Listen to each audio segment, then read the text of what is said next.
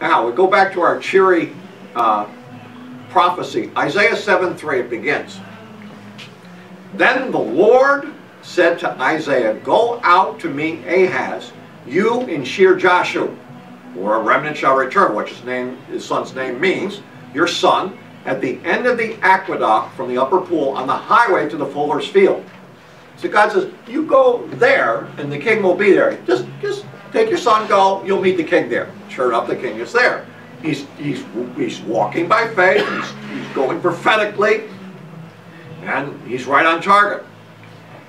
And the prophecy he's supposed to say in verse 4, take heed, be quiet, do not fear or be faint-hearted for these two stubs of smoking firebrands.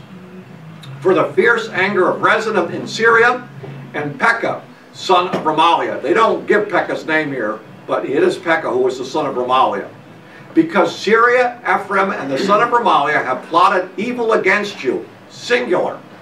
The singular you here is because he's speaking to the king personally. You, I'm addressing. Don't fear. Don't worry. I will take care of you.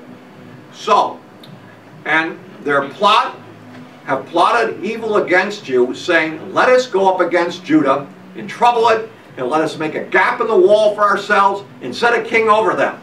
And we talked about the son of Tabel. And it's supposed to mean the son of Tabeel, which means God is good. But Tabel, he called him good for nothing. So they want to put up a puppet king, so that they have the three kingdoms ready to fight against Assyria. A common enemy, if you will. Now I'm going to move along here, a little review there. Okay, skip this. Here we go. Isaiah 7, verses 7 through 9.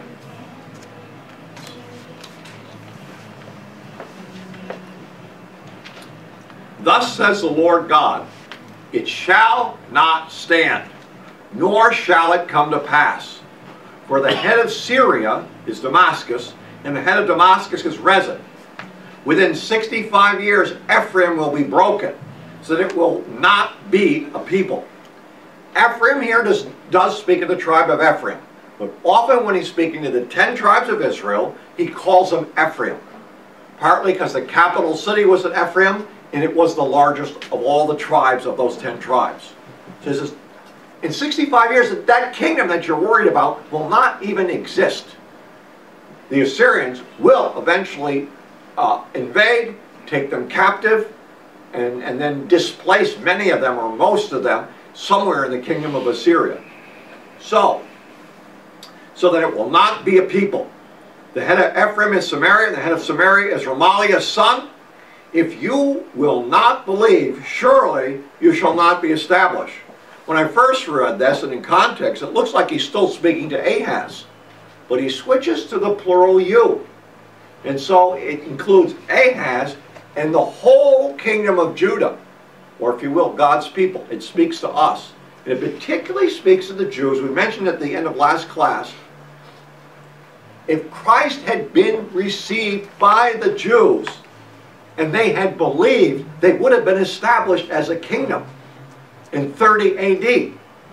They rejected their king and were not established. At the end of the Great Tribulation, the whole nation of Israel, as it says in Romans, all of Israel shall be saved. They will believe that Jesus is Messiah, and then they will be established. So he's speaking of things way in the future suddenly. So he switches from you singular to you plural. This is a promise made to all of Israel. This is what Israel needs to do, and God will at some point make sure Israel does it. So, from there, I'm going to skip on here. Oh, this is it. This is very important. The reason Ahaz is not killed, the reason Jerusalem does not fall, the reason the house of David is not destroyed in the royal seed is because God has made an eternal promise to David, and here it is. In verse 12, well, let's see where I want to start. Nathan the prophet was given this prophecy to give King David during his lifetime, but it speaks about his children and his children's children. So it says, furthermore, I tell you that the Lord will build you a house, and it shall be when the days are fulfilled, when you must go to be with your fathers, that I will set up your seed after you, who will be of your sons, and I will establish his kingdom. Someone in the lineage of David, someone who is his seed, is going to have a kingdom set up. And this kingdom is not normal. Look at this thing in verse 12. He shall build me a house, and I will establish his throne forever. A physical person from the seed of David with his genes is going to set up an eternal kingdom. This is unusual. And I will be his father, and he shall be my son, and I will not take my mercy away from him, as I took it from him who was before you. And I will establish him in my house and in my kingdom forever. So we've talked about the one who is eternal being begotten, a begotten son in Psalm 2. Now we see the begotten son living forever. So he goes from eternity to time to eternity. This is our Lord, this is our Savior, this is Jesus. It's only true of him. And I will establish him in my house and in my kingdom forever, and his throne shall be established forever. According to all these words and according to all this vision. So Nathan spoke to David. This is why lousy Ahaz is not destroyed.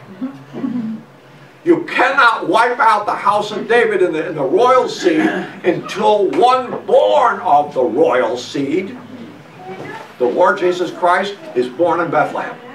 Can't do it. We have a promise to him. So, he's being blessed by his great ancestor, King David.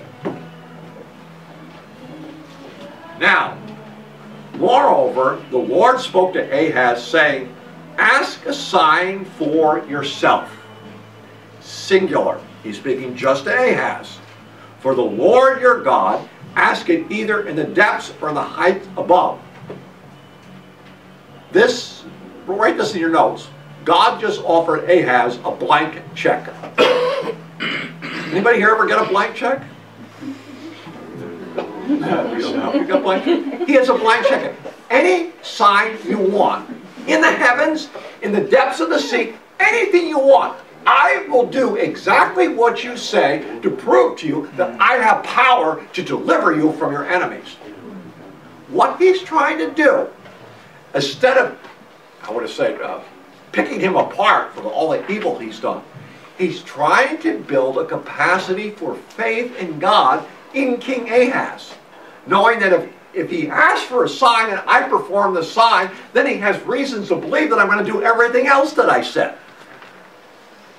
And this is remarkable.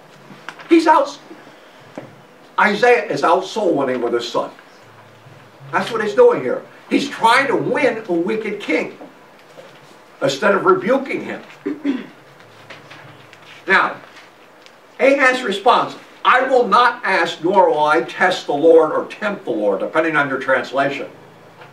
And something is going on here. We are told in Deuteronomy, you shall not tempt the Lord your God as you tempted him in Massah. We're not supposed to test or tempt God. That's a principle in Scripture. But he's misapplying this. And I'll give you an example. I know someone who has $1 million who could give it to me tomorrow. I don't know if they would, but I would never ask them for that $1 million. But if they said to me, would you like $1 million? I say, yes! You see the difference? Now, how many are like that? Some of you know, you're short on money, and they got it, but you won't ask them. Right? But if they said to you, would you like some? Yes, please, right away. Well, this is the difference. He's not testing God. God is asking him to be tested. It's a big difference here. And he turns down seeing a sign which would have created capacity for faith in God, which he seems to have none of. It's almost like he really does not want a sign. He does not want a reason to believe. He wants to continue as an idol worshiper. That seems to be what's going on. Now, a couple of things here. Isaiah is out soul winning with his son, Shear-Jashub. The target is the king. And what's going on here, this actually reveals the heart of God. That's why I love this part of the prophecy. In 1 Peter 3:9, we see God's heart towards this king. The Lord is not slack concerning his promise, as some count slackness, but is long-suffering towards us, not willing that any should perish. I'm going to put including Ahaz, okay? But that all should come to repentance. God seriously is giving him every reason to believe. It will not stop here either. It will not stop. He's trying to win this king's soul. This is one of the reasons why I have problems with people who believe that, you know, people are predestined to heaven or hell, and God decides before they're born and they have no say in it. I detest it, because God is doing everything he can to win this man. What's he secretly hardening his heart so he won't believe? Does God have two wills? I mean, that's what you're saying. Oh, he's trying to win him, but really he's hardening his heart so he can, you know, throw him in the fire. This attacks the nature of God. It actually attacks the nature of God. We see Ahaz exercising his free will, and God exercising his free will. And God is trying to win him. That's God's will. His will, none should perish, not even Ahaz. And he goes after him. And whatever school you're up with this, we should have that heart to go after sinners no matter how good or how bad they are. Amen. And one of the great lessons, like I said, when you look at the kings of Israel, 18 or 19 bad kings in a row, and every single one of them God reveals himself to, trying to win them. You know, this is what we call extravagant grace. It's like, why would he do that? He loves them. He does not want to see them in hell, and he goes after them. And this is what we see him doing to Ahaz. We see his mercy being shown in Ahaz to the nth degree.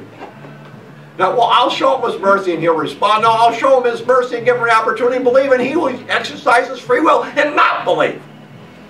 And he does it here. So, let's continue with this. Jesus has this heart. We see it in the Gospel of Luke, chapter 19. He's winning Zacchaeus, who's a crooked tax collector. And when he calls Zacchaeus by name up on a tree and says, I'm eating dinner at your house tonight, Zacchaeus declares, I will restore fourfold anything I've cheated anybody of. And Jesus says, today salvation has come to your house because he also is a son of Abraham. Whoa! Crooked tax collector. Just call him a son of Abraham because he believes on Jesus. For the Son of Man has come to seek and to save that which was lost. The God of the Old Testament is not different from the God of the New Testament. The God of the Old Testament went after a wicked sinner called Ahaz. And here Jesus is calling after a sinner named Zacchaeus. His will is that none should perish, that all should come to the knowledge of the truth. And we see the heart of God going out to win people. And he wants us to have that heart towards them. Now, back to our prophecy. We finally get to it. Ahaz has turned down his sign. So, a second sign is offered, but this time the sign is not offered to Ahaz, it's offered to the whole house of Judah. And then he said, hear now, O house of David. Believe it or not, many commentators from good books do not seem to get it that he's no longer speaking to Ahaz and he's speaking to the whole house of David. And these are two different side-by-side segments.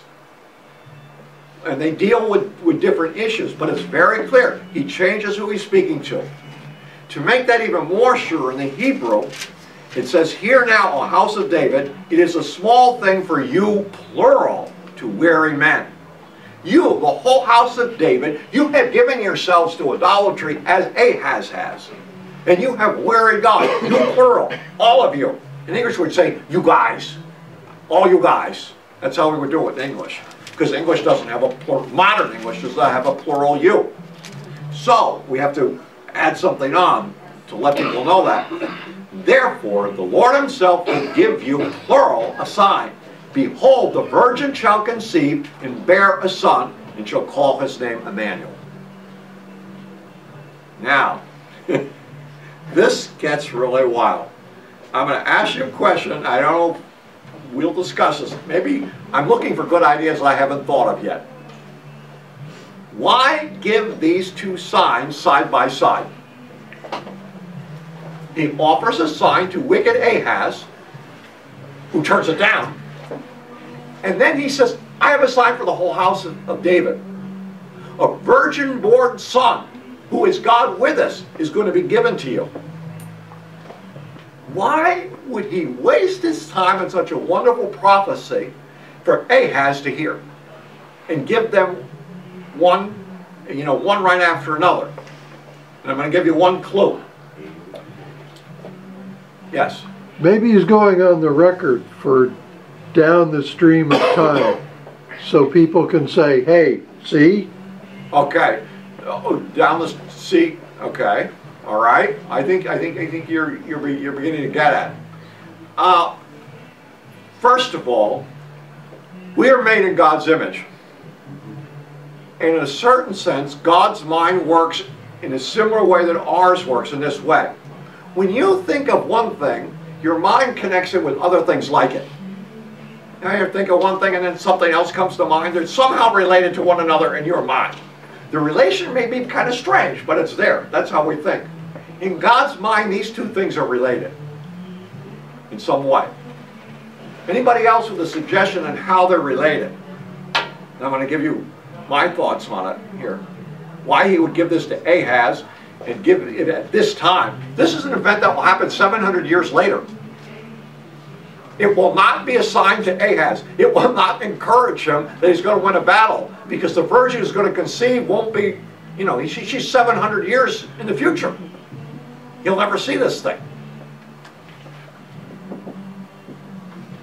You have any ideas on this? Yes, I can see, okay.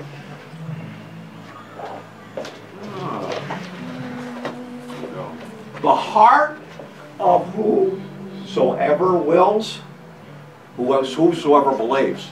Yes, yes. He would give a promise to Ahaz, and whether we believe it or not, in the same way that he offered Ahaz a sign, he offered us a sign, the sign of the virgin birth. Okay? Josh, God uses, let's see, uses the weak to make himself known. That's interesting, yes. He's using Ahaz here. He found a way to use Ahaz. That's an interesting thought. Yeah, okay. All right. Anybody else? This is like these deep theological questions, but in God's mind they're related. Here's my take on it. When Jesus was born in Bethlehem, there was a certain star that was seen in the east. And Magi came to Jerusalem and said, we have seen his star in the east. Where is the King of the Jews? How many of those Jews went with the Magi to Bethlehem to check the thing out? None. Zero. That sign was received just as well as Ahaz received his sign. And the idea is, whether they believe it or not, I will show my goodness and grace and will give them a sign if they will just take heed. In the same way that Ahaz rejected God's promise, the sign of the Messiah by the Jews was in a great deal rejected. They somehow fit together in the mind of God. Now, that's my opinion. You can take that. Won't put that on the test, but it's an interesting thing. Let's keep going with this here. Good. Okay. Now, the attack on the virgin birth by theologians. This is interesting. Isaiah 7:14 is perhaps one of the most well-known passages in the book of Isaiah. It's also one of the most controversial for many reasons. So, we're going to look at in what way theologians, liberal theologians, attack this thing, and we are going to beat them at their own game. I want you to be able to defend the virgin birth as stated in Isaiah. Here we are. And I read this, it was interesting, it's really true. It's difficult to get through the Christmas or Easter season without seeing one of the major news periodicals or educational television networks cast doubt about the meaning of Alme, which is the word virgin used in Isaiah 7:14. A favorite argument is that the Hebrew word Alme cannot mean virgin, but instead refers to a young woman of marriageable age, without respect to prior sexual activity. And these same theologians, quote, I don't know, I call them fake scholars, they don't fully look at the scriptures. The more precise word for virgin is, it would be pronounced batole, a word used in Isaiah, not used in Isaiah 7:14. And then they say, well, you know, Matthew, we're often told when he quoted Isaiah 7:14, mistakenly assumed the term meant virgin when it does not. What they're saying is Isaiah never intended to say there was a virgin birth. He just said a young woman gave birth.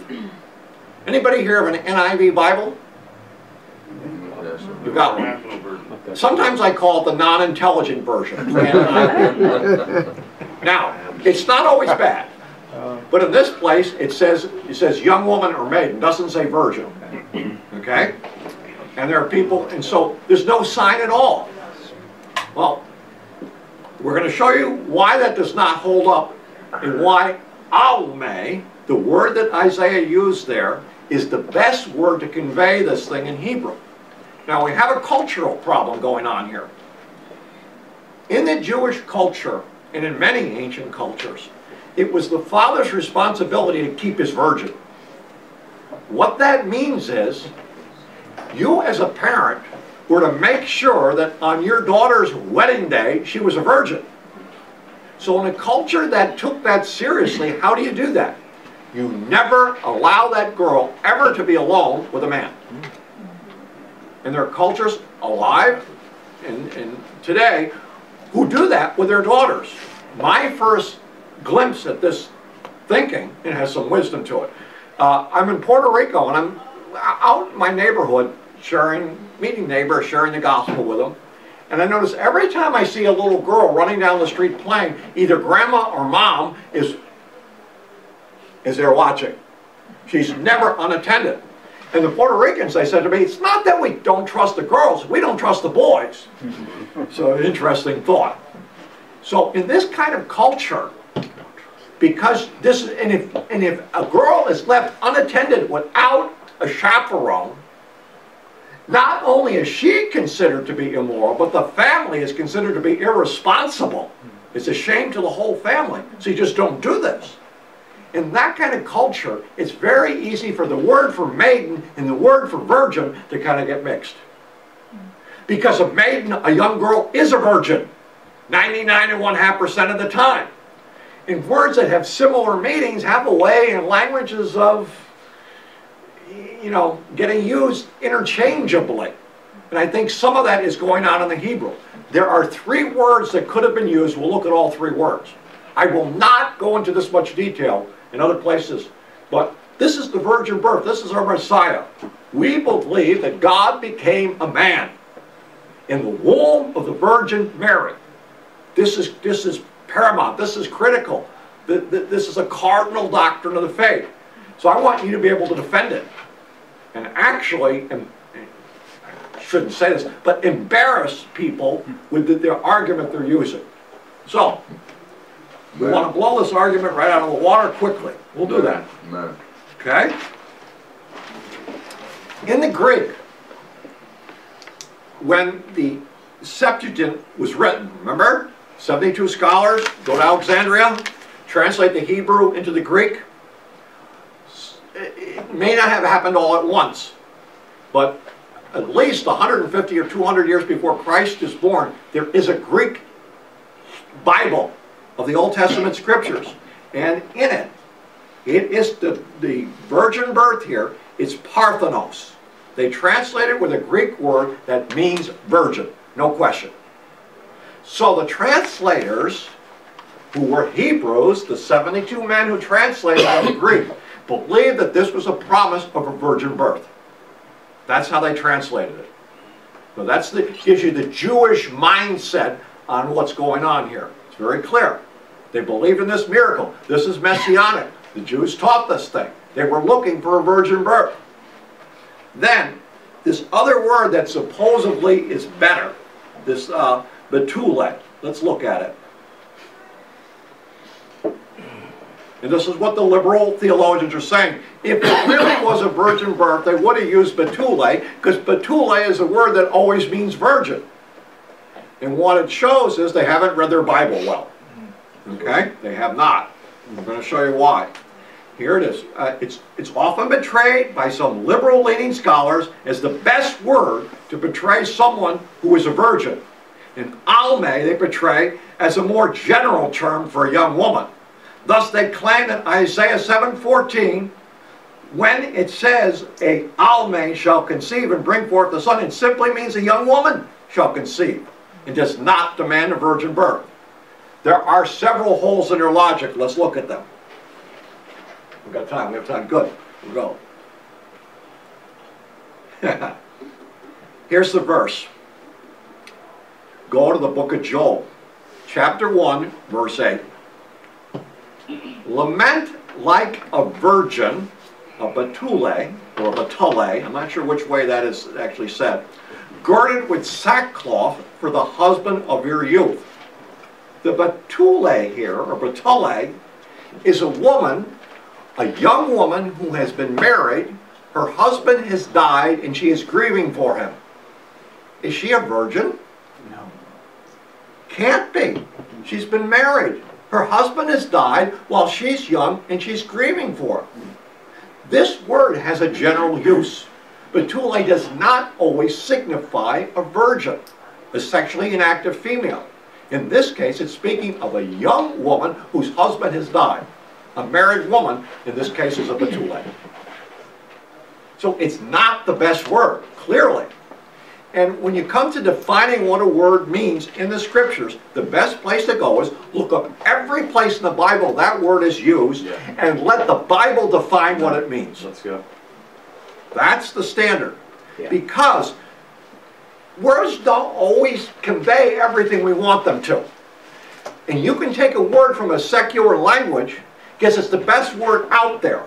And then how do you use it in the Bible to define what God says it means in the scriptures? Yes, Matthew.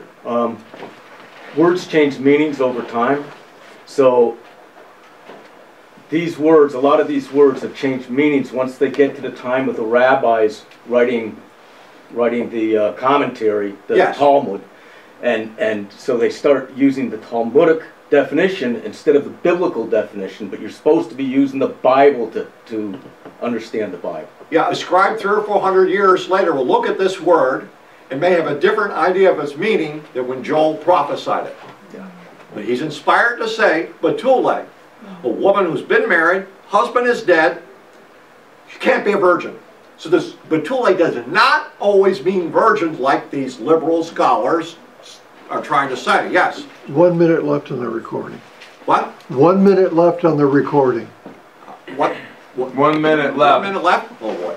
All right. Talk quick. One more here. We'll give you one more instance and do it quick, and then we're really out of time anyways. We'll do this. I want you to read this. Genesis 24 is the story of Rebekah. Abraham's servant has been sent back to Haran to find a relative for his son to marry, Isaac. In this scripture, in this chapter, all three words that Isaiah could have used are in this chapter. And they're used interchangeably. And we will look at them next week. We will see Nara, which is a young woman, is in this chapter. Betule is in this chapter. And Alme is in this chapter. That's it for now. Amen. Beautiful. Amen. Okay.